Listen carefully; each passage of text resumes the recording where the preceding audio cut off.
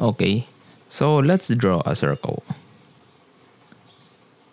Imagine ikaw yung circle. Ito yung 24 hours mo. Okay? So from 8 to 4, ito yung kinakain ng trabaho mo. So this is the work at the office. This one is for the commute. This one is for the food. This one is for the comfort. Ito yung mag-CR, mag-toothbrush. So, ito no. Actually, itong commute yung gusto ko kasi commute has a major. Kasi dito, idle ka eh. Idle. So, ibig sabihin, wala ka. Ibig sabihin, overtime. Overtime para pumasok ka sa office ng eksakto para lumabas ka ng eksakto. So, commute. So, bakit dito sa commute? Kasi sa commute, meron kang options. Pwede kang mag-e-bike in which expensive bus, car, and jeep. Ayan. Ito, sleep. Yan yung mga kumakain ng malalaking oras sa buhay natin. Diba? So why I'm emphasizing this? Because car has a parking fee, fuel. Bus is the cheapest. And the same with jeep. So, same na sila. Bus and jeep are the cheapest. But, both will take a lot of time. Pag e-bike kasi, pwede kang ma-shorten yung path.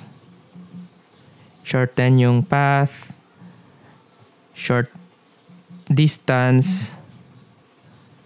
Then, no gas. Parking is minimal. So, yun. Park mo lang ng masyado. So, that's the advantage of an bike or e-bike.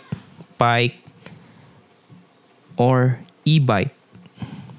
That's how I am promoting a effective commuting.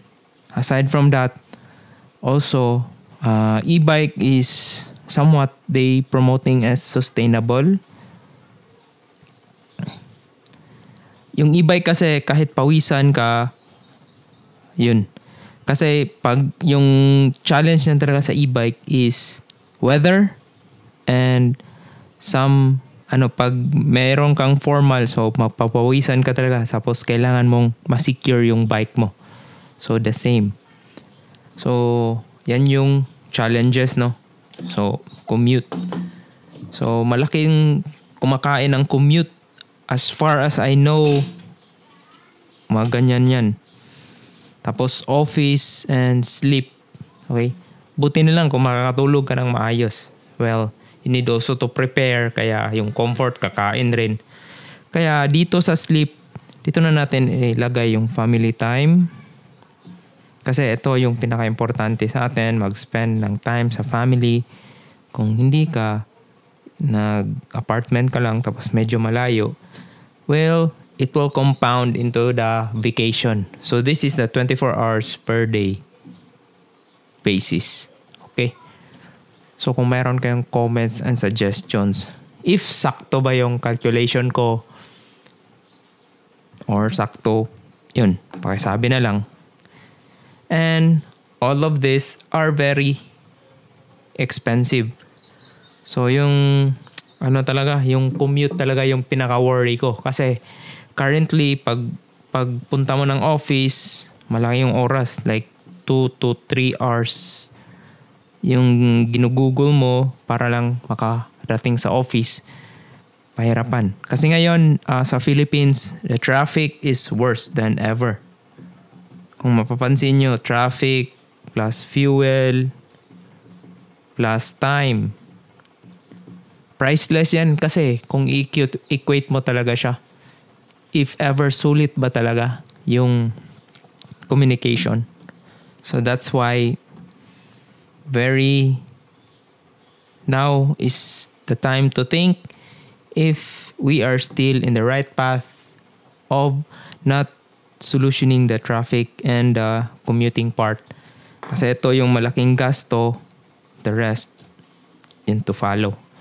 Okay? So, I also have my e-bike. I could save a lot of money commuting. Not only money, but also time if using the e-bike. So, that's why encouraging e-bike to be part of your daily commute, or much cheaper the bike itself, the mountain bike, regardless of what bike, how expensive it is, just use the bike for commute. It will save time and money. Especially the companies right now are promoting the sustainability. They are fighting towards sustainability. So please do, if you have learned something about this video, please share and subscribe, and feel free to comment or shout out what did the video make you feel, if it did realize something from this. Okay, so yep, see you around.